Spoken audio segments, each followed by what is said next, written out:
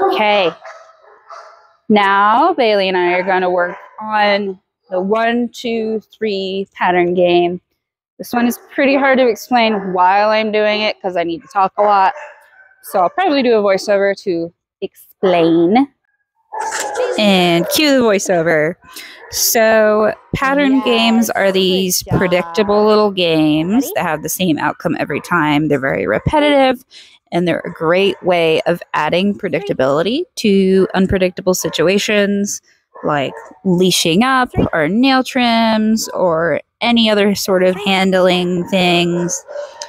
This is really great for both anxious dogs and hyperactive dogs. In this case, I'm teaching Bailey this because she's a little more anxious.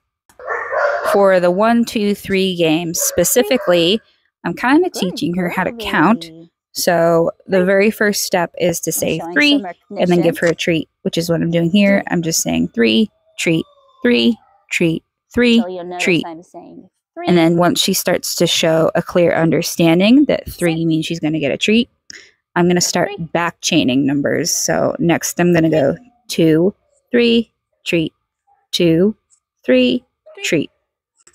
And then again, once she starts to understand that, I'm going to go all the way to 1. So the final step is 1, 2, 3, treat. 1, 2, 3, treat. And yes, this is very simple. All I'm doing is counting to 3 and giving Bailey a treat.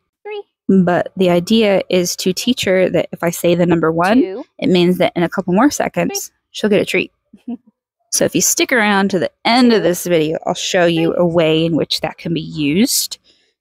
Specifically, I'm going to show how it can be used for handling. She's not that touch shy, but if she were to be kind of aversive to petting, nail trims, ear cleaning, any of that sort of stuff, this would be really good for that. 2, 3. Here you will see exactly how I am using 1, 2, 3 for handling. 2. So what I'm doing is I'm saying 1 to prepare her, and then I'm saying 2 as I pet her, and then as soon as I say 3, I stop petting, and all the pressure is off. If you were to do this for something like nail trims, you could say 1, 2 as you're moving down your dog's leg, and 3, and you release your grip. Or if you're doing leashing, 1, 2 as you slide the leash over their head, and then 3 as you let go. As I said before, adds predictability to unpredictable situations. Because as soon as you say 1, the dog knows you're just going to say 2 and 3, and then it's going to be done.